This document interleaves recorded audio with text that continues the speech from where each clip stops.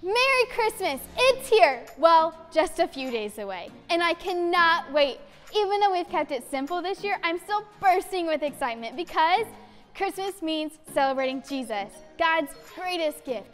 It's impossible not to have fun when you celebrate that Jesus came to be our Savior. It's like one giant party for the whole world. What's a party without games? We're keeping it simple, but I found just what we need to play something fun today. Here with me, I have a bowl and some candy canes. If you would like to play at home with me, pause the video and get some candy canes and a bowl. Now that we all have our supplies, here's how the game works. You'll put one candy cane in your mouth and all the rest on the table. The goal is to get as many candy canes in the bowl as possible, using the candy cane in your mouth. Are you ready? Set, go.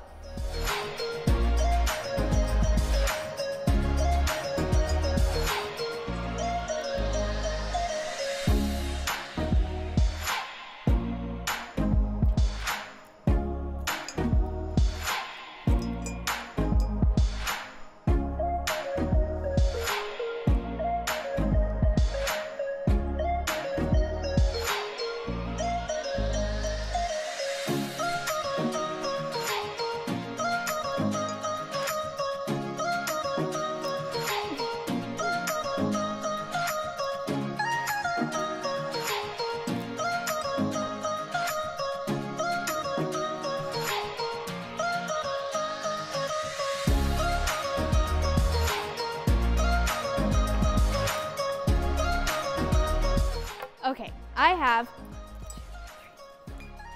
5. How many did you get? Go ahead and write it down or put it in the comments. Good game. Let's head over to Jacob's studio and see what he is up to today.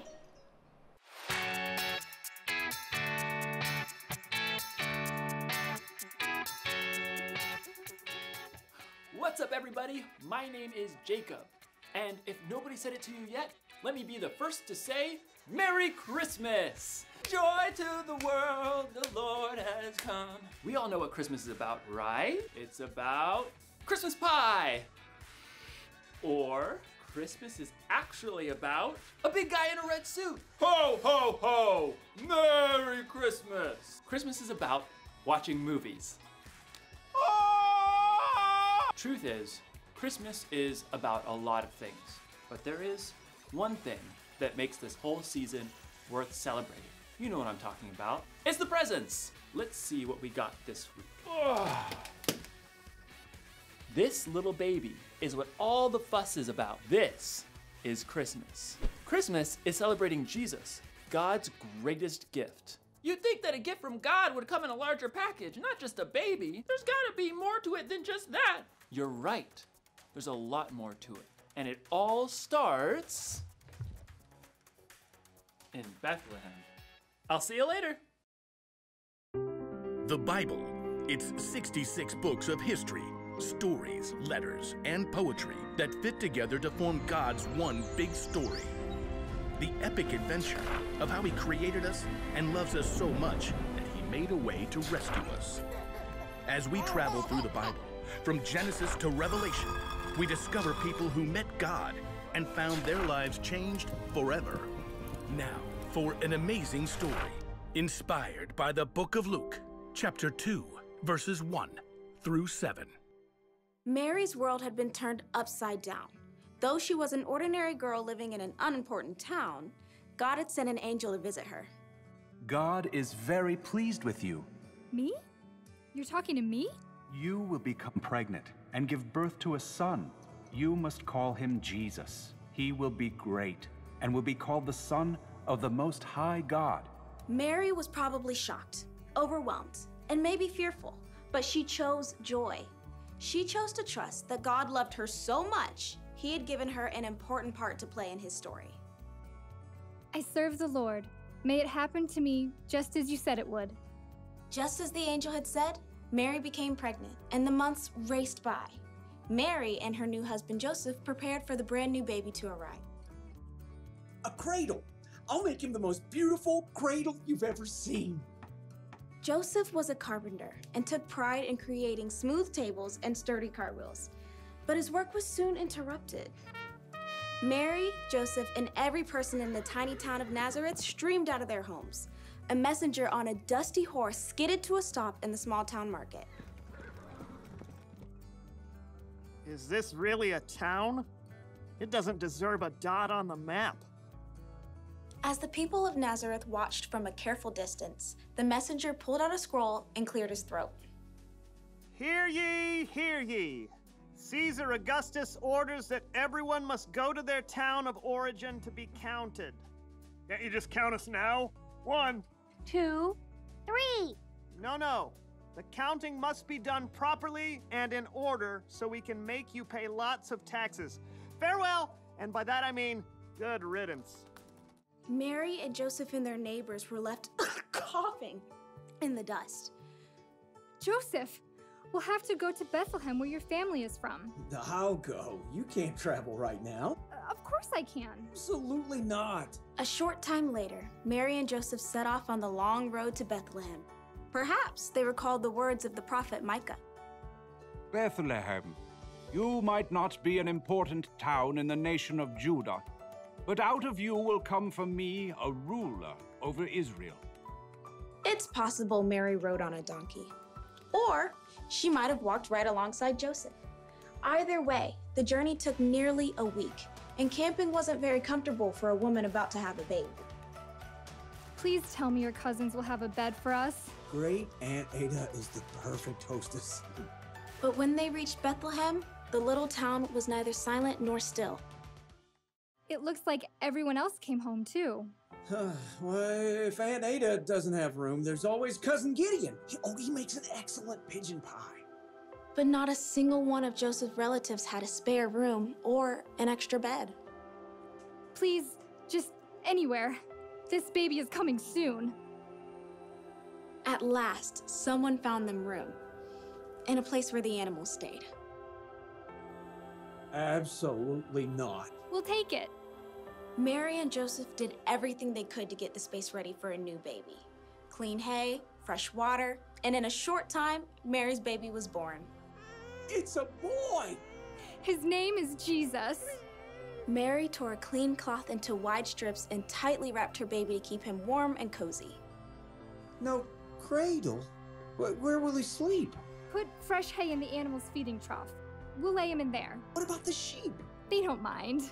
Mary lay her tiny baby in the clean hay, the king of the whole world, sleeping in a manger next to the animals.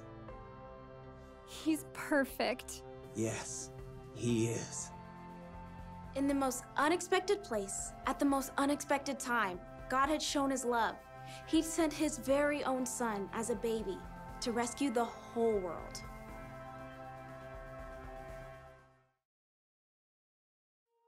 Do you want to know what Christmas is really about? Ho, ho, ho!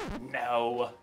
Christmas is about love. Around 2,000 years ago, God saw that the world needed help, and he loved the world so much that he sent this baby. But he is way more than just a baby. You see, Jesus would grow up and live a perfect life, and even though he didn't deserve it, out of love, he would die on a cross to pay for the sins of the world. And that was just the help we needed. That was just the love we needed. Jesus made it possible for us to have a relationship with God.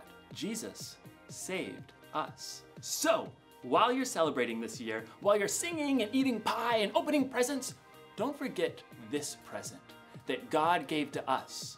Don't forget this one thing. God loved us so much that he gave us a savior.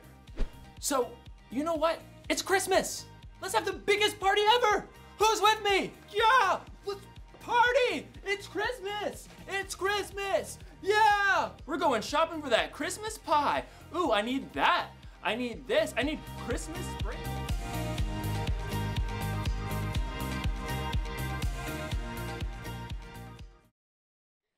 I love Christmas. And you know what? Christmas is all about love. God showed us how he loves us by sending Jesus to rescue us. That is one big reason we can trust him no matter what. Do you remember what Jacob said our bottom line was today? Let's check it out. God loved us so much that he gave us a savior. God sent Jesus as a gift for you and me. He sent his only son to die on the cross for the sins of the whole world. Talk about love. As you celebrate Christmas this week, take some time to think about just how much God loves you. And be sure to share that love with those all around you as well. We have a lot to celebrate today, so let's stand and sing.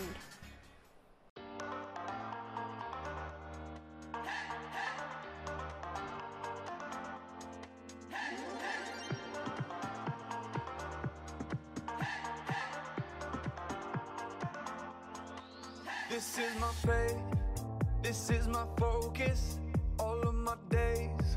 I know where my hope is, I'll live it loud, I'll shout the chorus, because I know, oh, you're always for us. And even when it's hard for me to see, I will trust in you, I will believe. And even when it's hard for me to see, I will trust in you, I will believe. And keep on looking to you for where I'm going, knowing you go there too. I'll keep on looking to you. I'll fix my eyes on you.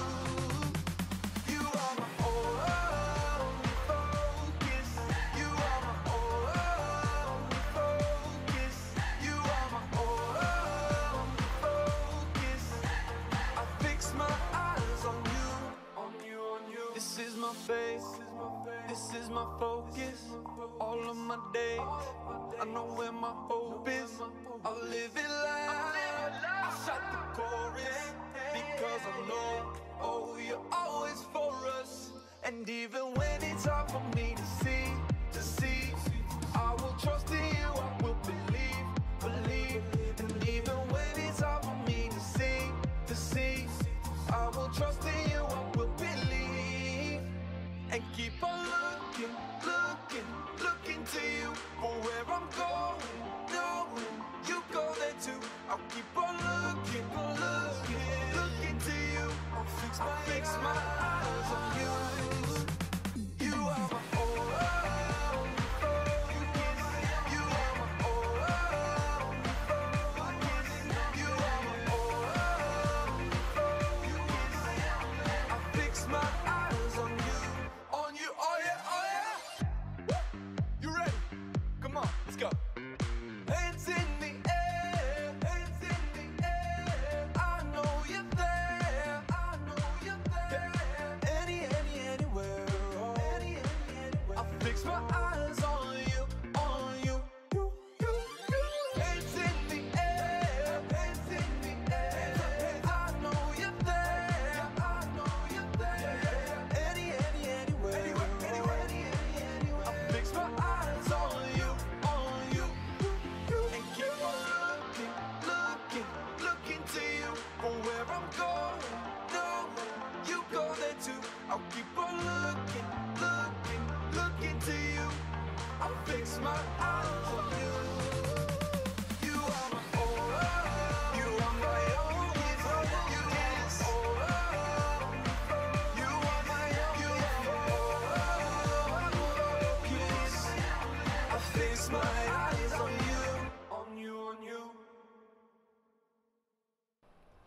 Thank you all for joining me today. Have a great week and Merry Christmas. Bye.